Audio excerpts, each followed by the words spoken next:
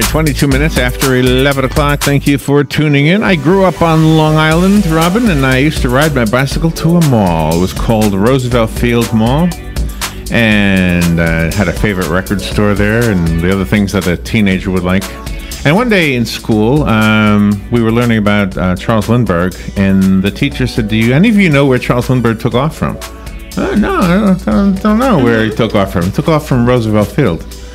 And so years later, and after I was an adult and didn't really go there much, I went back to visit, and I said, Charles Lindbergh took off from here.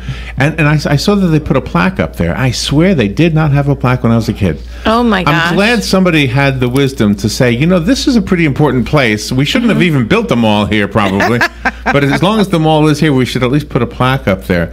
And then when you go to the Smithsonian, if you see the Flight Museum, when you go down to the Kennedy Space Center, it's just amazing. And I took you to the airport, and I watched the airplanes fly, and I said, how is it possible that big, gigantic things can actually look like they're floating? Exactly. Next year, there was a story next year, Elon Musk has this, I guess he's got two rich people, he's going to fly up to the moon and back, right? Mm-hmm. They're not getting out, I don't think, not this time. It is a fascinating topic for me.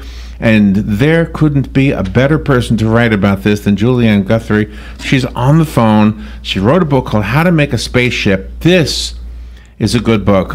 Julian is a journalist, and I can figure that out. That journalism background she had helped with this book for sure. Julian, what an honor. Good morning. How are you?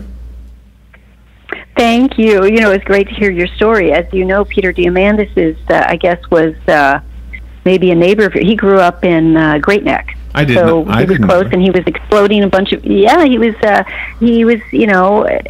making his homemade rockets and all sorts of explosives that he utilized. Maybe not far from where you were, but it's a great story from. Obviously from Charles Lindbergh and that legacy to what we're seeing today. And it was really a key part of this story, the inspiration of Charles Lindbergh and those aviation milestones. Using an incentive competition to galvanize something thoroughly modern, space travel. Yeah, who presented the incentive? Who did that? So Peter Diamandis, at the heart of the story, the main character. Okay. He was the boy he was 8 years old when Apollo 11 lands on the moon in July 1969, and he dreams of getting to space, does everything to get to space, goes to MIT and Harvard and launches all these space clubs and organizations. And anyway, it's when he's reading Lindbergh's The Spirit of St. Louis when he realizes Lindbergh flew in 1927 to win a $25,000 prize, not as a stunt.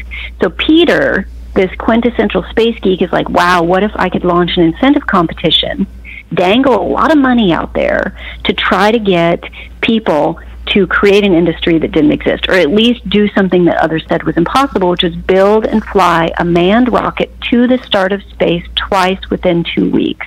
If they can do that, if they're not a part of any governmental program, I give them $10 million. No. So it's this whole entrepreneurial adventure story. And how did he benefit from it, or was it just a fascination for him? Oh, it was an obsession.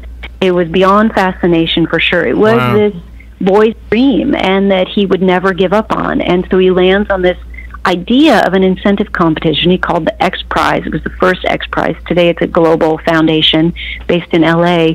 But it started to, jumpstart an industry that didn't exist. Basically, it started because he wanted to one day get to space. He wanted to create a private path to space. And so, he opened it up to anyone, non-governmental. So you got all of these mavericks, all of these outliers, people in Romania and in all across the globe, all across the United States, and different teams who were risking, lives and reputations to build the world's first private spaceship. Wow, it's a fascinating story. We recently saw that movie, Hidden Figures, with the three ladies who contributed to NASA. And the one thing that, in addition to the social aspect of that movie, but the mathematical part of a space launch was so made obvious in that movie the people who invent these things have to be math geniuses, or at least have a math genius that is their good friend or something. Exactly. Right? I mean, isn't that part of it? It's amazing how that plays a role in all of this.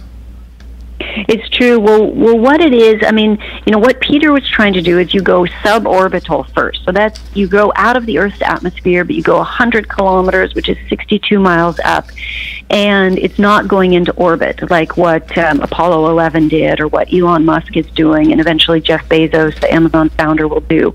So this was a stepping stone to go even farther into space. And what's required there is a combination of things.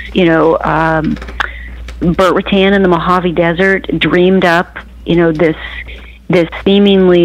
improbable design, and it's really fascinating.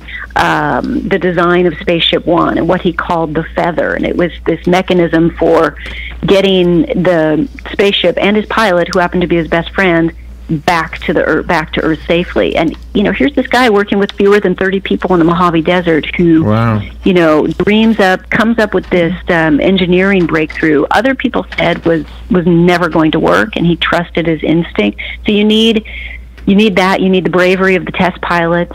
You need someone like Peter Diamandis, who was like the conductor of a great orchestra, to make all of this happen. And it was this, magical time that came together and made history in the Mojave Desert. And that's like Chuck Yeager all those decades ago. I mean, he really pushed the envelope with his flights. Exactly. And it happened, Chuck Yeager did it at Edwards Air Force Base, which is 20 miles away from where this took place. It's kind of, this Badlands area, this Mojave Desert, where there's very little regulation, where you can take the risks that were needed to make this happen, and also, risks that are needed to move society forward. And so it all played out there, actually 13 years ago this month in the Mojave. But it was this long journey, and I think that the story is really for anybody who, whether or not you're a space geek, doesn't matter, but you have a big dream, this, moonshot thinking. I love it. Yeah. It's a fabulous story. Those guys have to be sick when they see people spending money on hydrogen bombs. All the good you could do with that much money that would benefit mankind. Julian, thank you for being on the show. The book is called How to Make a Spaceship. I found it on Amazon. It's got rave reviews, and we're up against the clock, Julian. Real quickly, is your website JulianGuthriesF.com? Is that right? Yes, real quick, we're running a campaign on Facebook. We want to give you copies of the book personally signed by Richard Branson. So Richard Branson, go to Facebook, search for How to Make a Spaceship book, and upload your own moonshot, and we hope to send you some personally signed books. Oh, my gosh. You can go there. Yeah. Well, that's I hope that Robin and Larry, that you will do this. You should share your moonshots and hopefully get a copy of. I mean, Richard Branson, Peter Diamandis, these are some of the greatest entrepreneurs of all time, and they're going to sign copies of the book. So it's pretty neat. That is awesome. Tell me the Facebook page again. You broke up a little bit. It's How to Make a Spaceship book page. So you just go to Facebook and then type in How to Make a Spaceship book. It's the official page, and we're doing that. And then we also have a website, howtomakeaspaceship.com, but to enter the campaign on Facebook, very easy to do. Just go there, search, or reach out to me on Twitter at Julian Guthrie. Julian, thank you so much. What an honor to have you on our show. Thank you for the great interview. Much appreciated. All right, we will be right back. Hi, my name is Erica Olstein. I'm a doctor of acupuncture and oriental medicine. So, you used to be wired, now you're just tired. You used to be thin, but now you're the heaviest you've ever been. You don't necessarily always have to take a med if your thyroid is playing dead. If you have a thyroid disorder, an acupuncture visit may be in